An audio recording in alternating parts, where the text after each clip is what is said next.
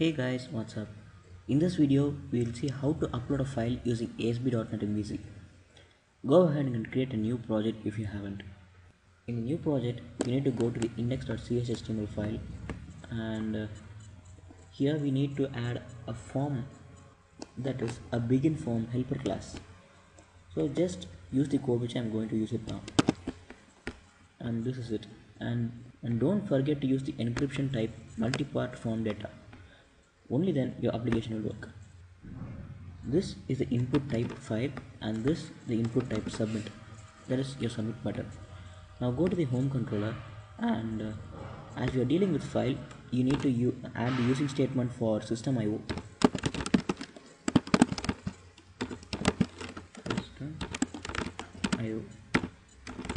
Then you need to add the form post action for index action, and this HTTP posted file base is the object that helps to bring the file from your browser to the controller.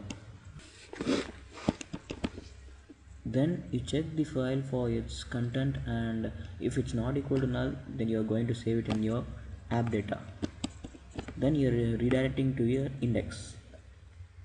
Before running this program, let's check our app data folder inside our project. So this is our project. Inside upload app data, we don't have anything now. Now let's go ahead and run this application.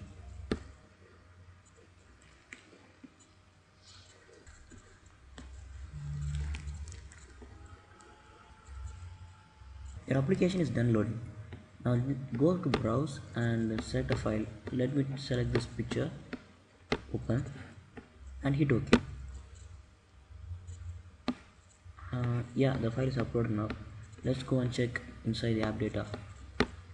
Yeah, you have this file. Now let's do this again.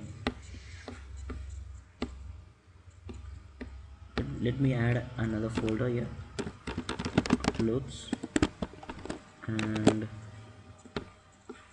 create a folder here, the same name, uploads.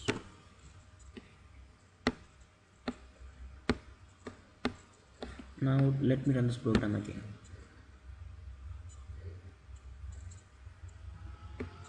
Let me go and browse for files again, and let's upload the same image again. Hit OK, and yeah, it's done. Thanks for watching.